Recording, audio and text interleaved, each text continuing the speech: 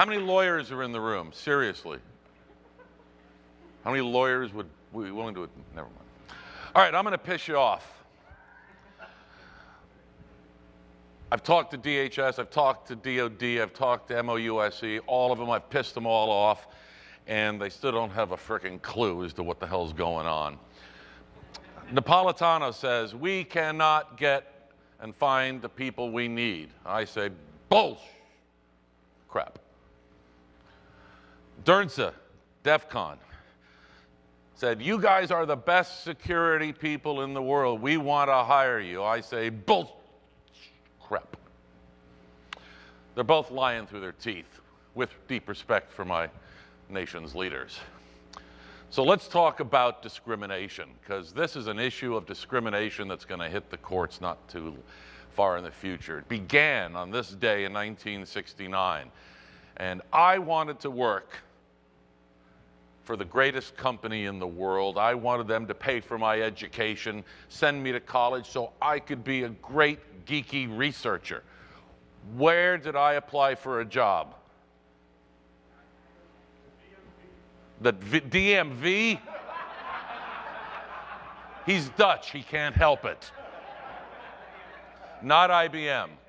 Not DHS in 1969? Dude. AT&T, Bell Labs. It isn't there anymore, and it's a shame. So I went down to see HR. And by the end of this, we are going to have full declared nuclear war on HR, I guarantee you. Went down to HR and I passed the I can speak English test, I can add 2 and 2 test, give you the whole litany of tests and everything, and they've got it all scoped out, my career, my education. It's going to be awesome. Just one more test. In those days, we didn't have fiber. We had bundles called 2048 pair, twisted pair wires. This HR lady holds out a pair to me and says, what color are they? Uh-oh. I'm colorblind. They could not hire me according to corporate policy. Today, we would call that discrimination against a medical condition. So after that, I was crying. HR lady was crying. We went out and had some beers. I was 17. It was New York. It's legal. It's fine. So I went then across the street, 56th and Madison, to the second greatest company in the world at the time, which was Xerox. Jesus, that's Rochester, dude. IBM, right across the street. And I went into HR and I said, I want you guys to pay for my education. I want to become a researcher up in Armonk. Went through the whole thing, spoke English, did some math tests. Yes, sir, we're going to hire you. You are freaking awesome.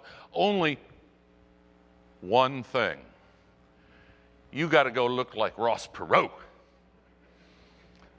Another form of discrimination.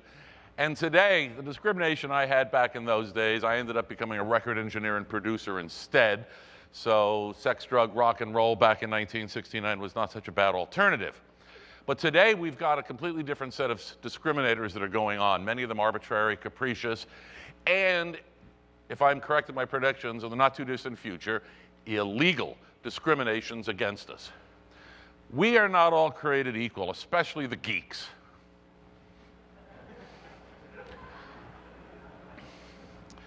If you recall, in 1947, when the CIA was set up after the OSS, they only hired people they could trust, and those were squeaky white Mormon men. And that's based upon all the criteria that we had out of World War II. Those are the only ones we could trust. All people are not created equal. Our skill sets are required are substantially different than they have been.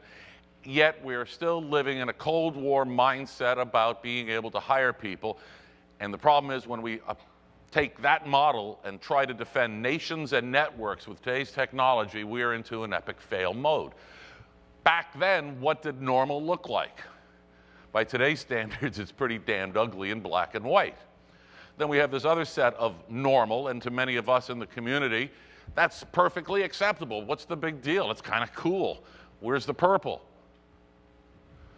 But can she get hired? Can she get hired, or could Richard Nixon still get hired?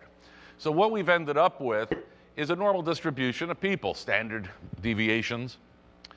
And they are looking for these people in the middle, the people that are normal, that can pass all of their silly-ass tests. But where are the geeks? Where are the geeks? We're at the outer edges of normal because that is what makes us who we are. We don't fit in to the center 30% of what society considers normal. In order to start beginning to fight this, we need to begin, as normal, with leadership, a fundamental shift in leadership, and take a lesson from the following. I'm going to put you in IT, because you said on your CV you have a lot of experience with computers. I did say that on my CV, yes. I have a lot of experience with the whole computer thing, you know, emails, sending emails, receiving emails, deleting emails. I could go on. Do? The web, using mouse, mices, using mice, clicking, double clicking, the computer screen, of course, the keyboard, the bit that goes on the floor down there. The hard drive? Correct. Uh-huh. Well, you certainly seem to know your stuff. How many of us have colleagues or bosses with that level of knowledge? Oh, look at all the hands going up. This is obviously not an FBI audience. Unfortunately, that's an awful lot of what we're seeing, and back in the 70s, we called it the Peter Principle. And if you get certain levels of incompetence, you get promoted. So what we need to do is start looking not at what's normal and what's not normal. We need to look at skills. Some of us have got hardware skills. Some have got some cool software skills. A few of us can program an assembly language in a darkened room.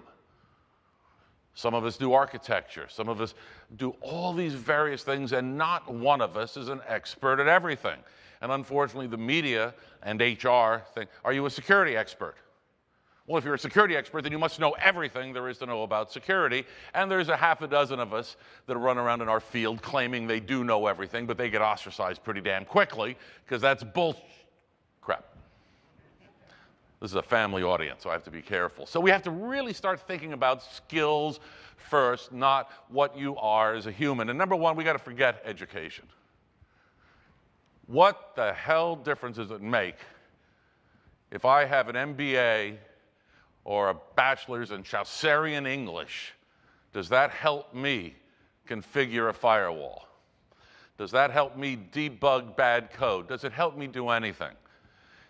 Too many organizations, from the government all the way down to corporate America, and even SMBs, say the first discriminator is, do you have a degree? If you don't have a degree, you're out.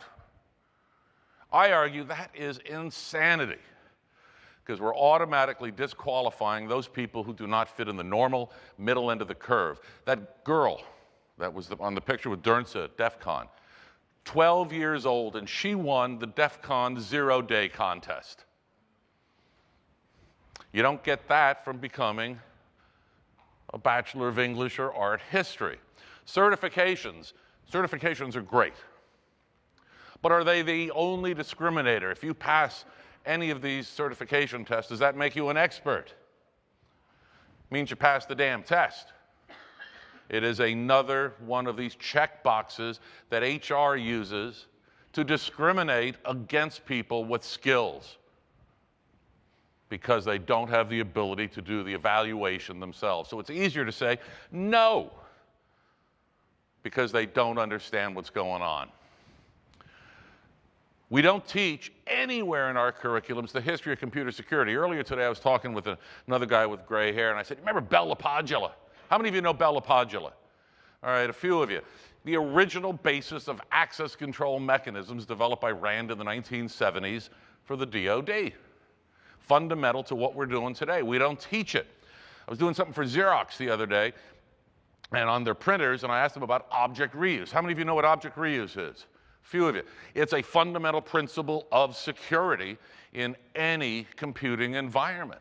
We don't teach the history, and the problem is, by not teaching the history, We're making the same damn mistakes all over again. So here comes the world of mobile. And we're wondering, should we bother adding security? BYOD, one of the stupidest things known to man, yet the CISOs are saying, well, the boss wants it, so we better damn well do it.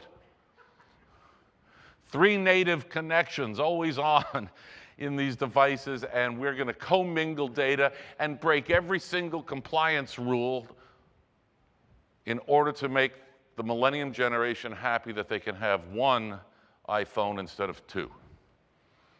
We're making the same mistakes all over again. And it's something that the only way around it is for getting people to understand where we've been, and that the definition of insanity is trying to do the same thing all over again and expect a different result. We've got to start getting politically incorrect.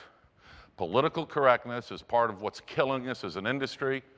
Some would argue killing us as a nation.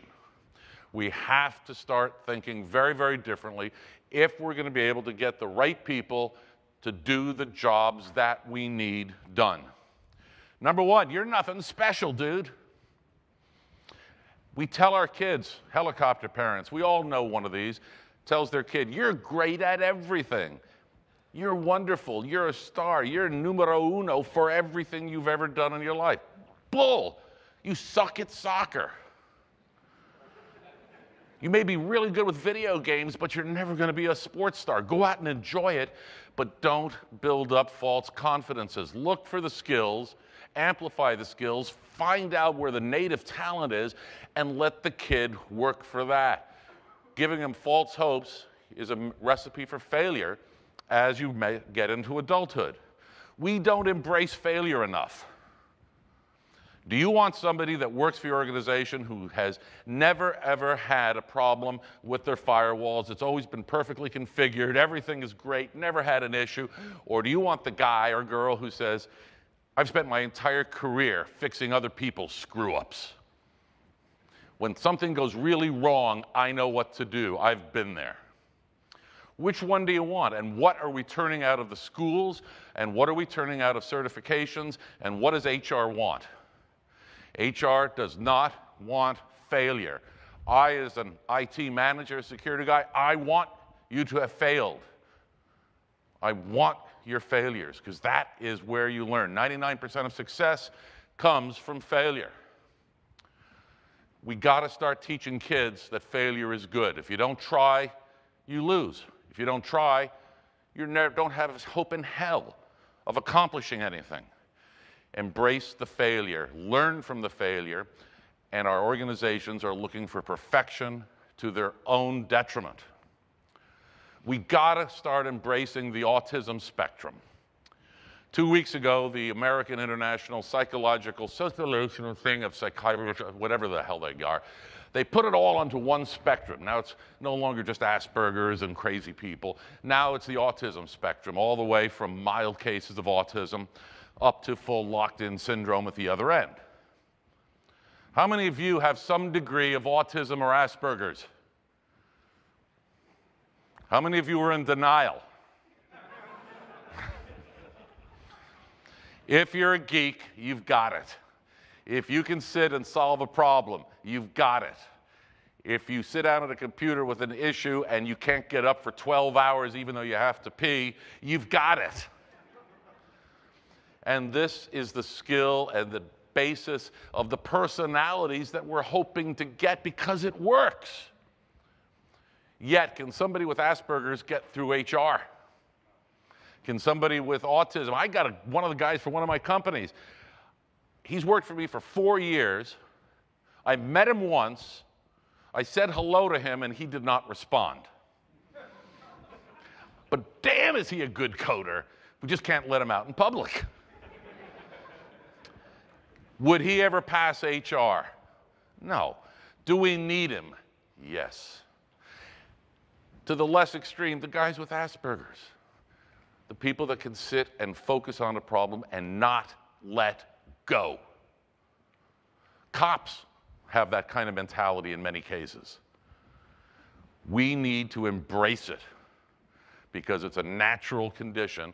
And again, I'm going to argue that whether it's in 6 months or 6 years or longer, we're going to look back on these days and say, this was discrimination that hurt us, just as it has been for other forms of discrimination we've experienced as a culture over the years. ADD and ADHD, Edison, Tesla, some of the greatest minds could not get a job because they were too good, too smart, and did not fit into that normal piece of the bell curve. And we need to start embracing these kinds of people. If anybody wants the slides, let me know and you can read all that crap.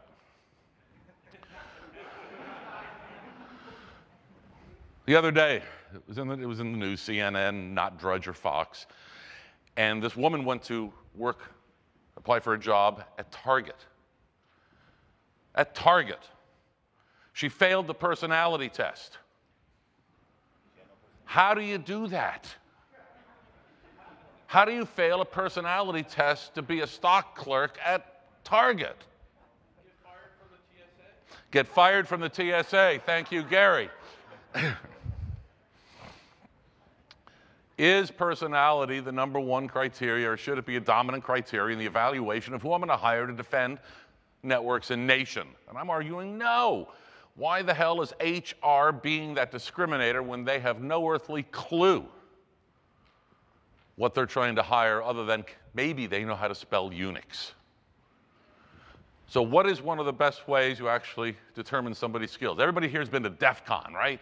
Or you're here and you meet somebody. How long does it take you to find out if they're clueful or not? 30 seconds seems to be the standard geek answer every time I give this talk. It's 30 seconds. And that buys you another 5 minutes of conversation to find out if you're full of crap. Can't say shit in here, I know. The geeks don't get a shot at those people with the skills because HR has already tossed them out because they don't fit societal norms in their view and in their opinion. So then the question comes up, who can you trust? Who can you trust? Well, the argument has been many years, can't hire hackers because they're evil. Can't hire long hairs because they're evil. How do you develop trust? Now, trust is a fundamental component of security. We always say trust but verify. How can should HR be the one that tells us that I can trust you? Can I trust Jack? Can I trust Gary? At least he's honest about it. So how do you know who you can trust to put into these mission-critical operational positions when you're having your networks or nation under attack and it's your job to defend? Profiling. Politically incorrect, but damn, we need it. Profiling. We as security geeks, we profile for a living. Otherwise, we don't know what's going good and what's bad inside of our networks and computers and communications. We have to do profiling in order to find out, where do I spend my additional time? Now, TSA prefers to cop a feel on octogenarians and little kids versus profiling based upon the politically incorrect. You can look into my background and give me special access for $200 a year so I don't have to go through this crap every time. But that's politically incorrect because it's not treating everybody as equal. So they choose instead to choose everybody as equal, yet we as security pros know all code and all systems are not equal. We can profile them and find the problem a lot easier in another way. Now, how do you profile without getting politically incorrect? Not sure you can. However, anybody ever see the TV show Lie to Me? Yeah. If you haven't seen it, go torrent it from this little place in Sweden called the Pirate Bay. Lie to Me is about a honest-to-God real technology developed about 10 years ago that was in fact adapted by the FBI and hopefully by others. And it looks for micro expressions, muscular twitches, very, very small body language or tells, if you will. And I, as the guy that's doing the hiring, I only care about really one thing after I've got your skills down. What is the one word thing that I really care about when I'm profiling you. I'm going to get closer and into your space. What do I care about? Can I trust you? But what's the one word I'm looking for you that I'm going to try to find? Are you being deceptive? Not honest. You can't tell honesty, Gary, but you can identify deception. For those of you who've been through European security, first thing before anything happens, some very nice, attractive 20-something person smiles and says, "Hi, how are you?" They don't give a shit about your answer. They're looking at your reaction, looking for any signs of distress. Where have you been? Have you been having fun? Did you go to the Tower of London? Whatever. One moment of deception, bam, you're into secondary, and then you get the cattle prod. Fair enough. Profiling. Only cattle prod those people that are really being suspicious. So we've got to take this approach as well, and we can do it through industrial psychological profiling in the hiring process. I don't care your color, your religion, turban. I don't care about any of that stuff. Only thing I care about is your deceptiveness. And I'm going to ask you a question. One of them is going to be, if your wife and daughter are kidnapped, will you turn against my company?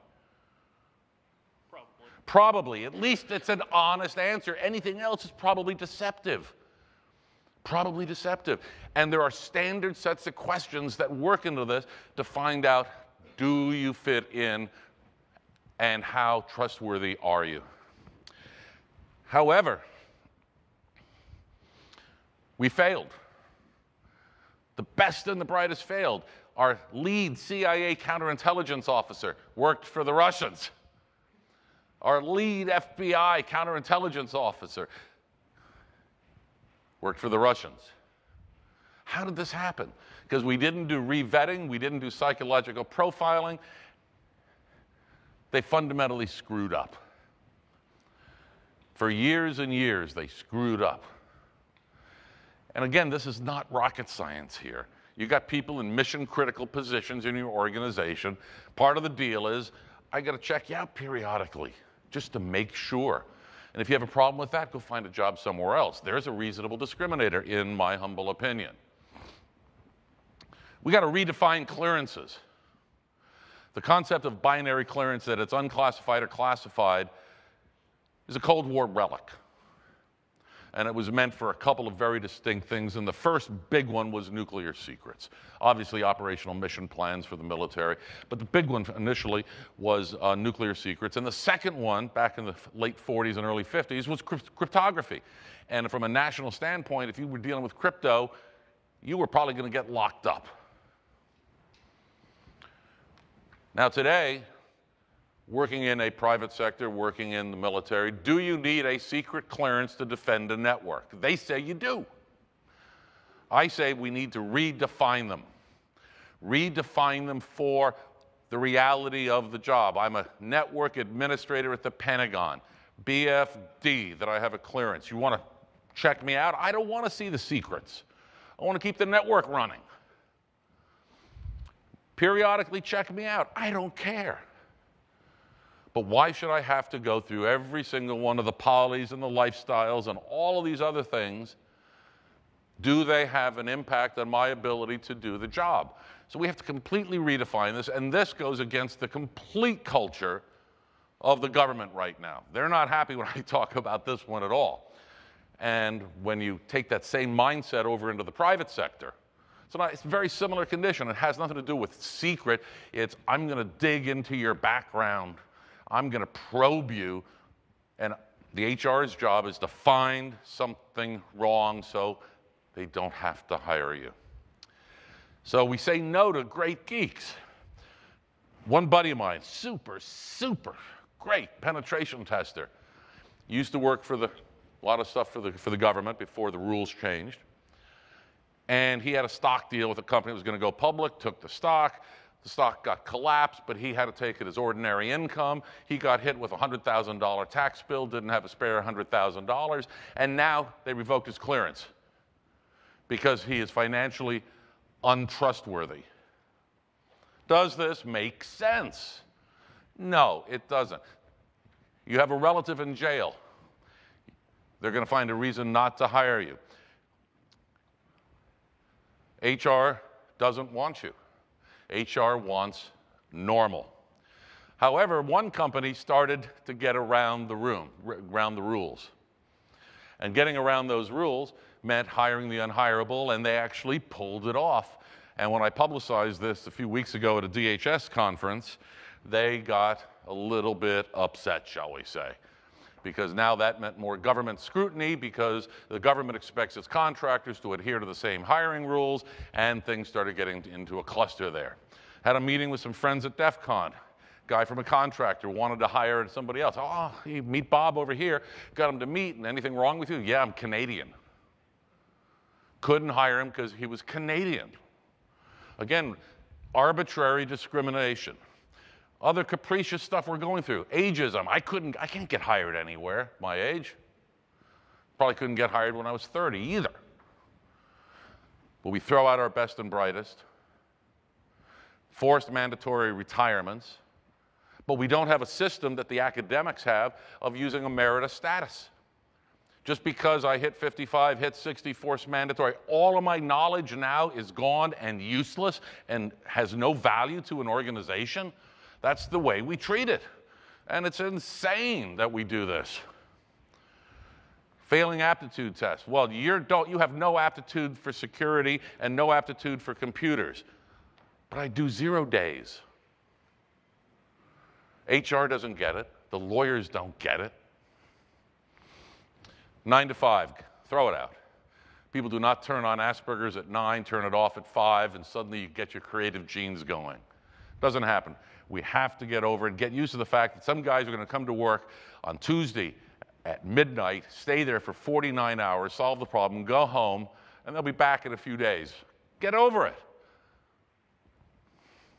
Stop drug testing, my God. Don't ask, don't tell. We can have raging alcoholics. We can have multiple DUIs. We put them through how many rounds of rehab, because that's a medical condition. But if you smoke a little weed on the weekend, you're unhirable. Does this make sense? I'm not suggesting we hire drug addicts. I am suggesting don't ask, don't tell, and monitor your employees to see if they're doing their damn job. Keep their personal lives the hell out of it, and that rule is going to change. Kids are saying no. My son has ADHD, diagnosed right in high school. You know what the prescription for ADHD is? Methamphetamine. They give him speed. You know what the other illegal drug really works is that you can get in California, Colorado, Massachusetts, and 9 other states? Little weed. Which one do you want your kids to have, methamphetamine or a little weed? My son got recruited by the NSA with a bunch of other really, really smart kids from out of their high school, went up to Boston University under scholarship, and they were going to go become NSA geeks. Cool, I support you, no problem. About 6 weeks into it, they all said, we quit. They did a little bit of research. Smart kids, internet, research. They found out what they were going to have to become and how they were going to have to live under what sort of rules. And they said, pass. We're losing some of our best and brightest for our arbitrariness. And you've got competition. Corporate America's got competition, not only amongst itself, but government agencies. However, they all operate by the same set of rules. We don't want to be able to hire anybody outside that center 30%. The other guys don't qualify. So we're looking for really the best and brightest that fit into our mold of what normal is. But on the other side, you get organized crime. Do they give a crap about what you do on weekends? They care about your education and your certifications? What do they care about?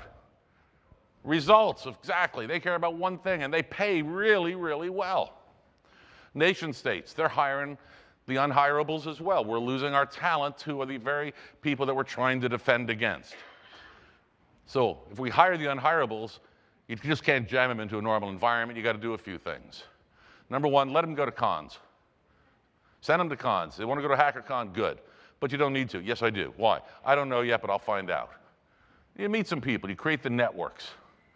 Embrace that. Own your own IP.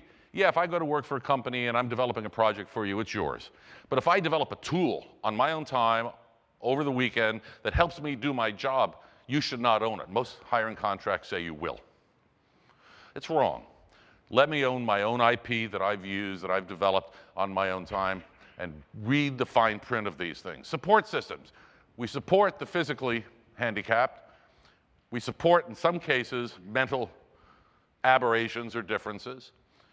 We support the hell out of the alcohol abusers, but we don't have a mechanism for supporting those people that are on the periphery of this normal curve.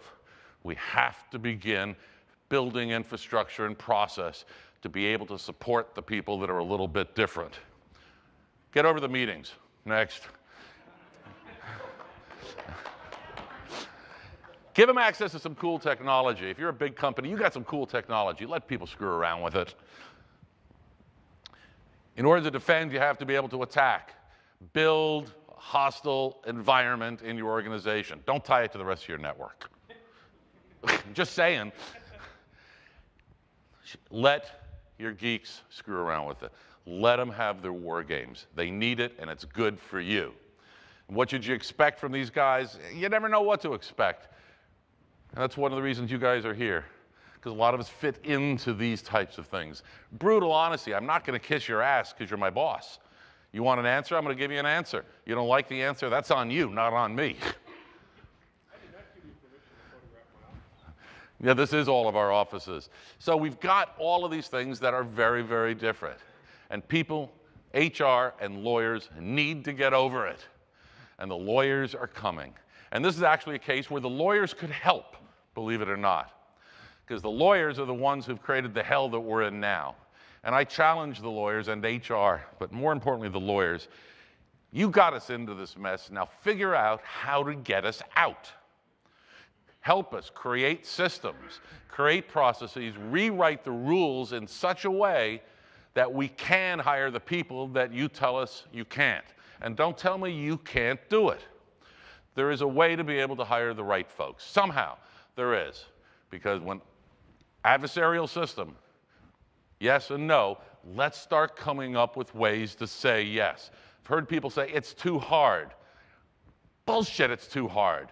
We got to the moon in 8 years. We created and redefined warfare in 6 years. 2 incredible national achievements. Done lots of incredible things.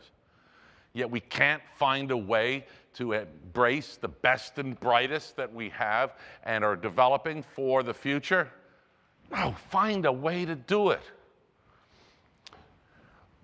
We spend an awful lot of time looking for excuses as a culture. It's a cover-your-ass way to stay hired, to maintain your control inside of an HR legal environment, because you're taking no chances. If we took no chances, we wouldn't be where we are today.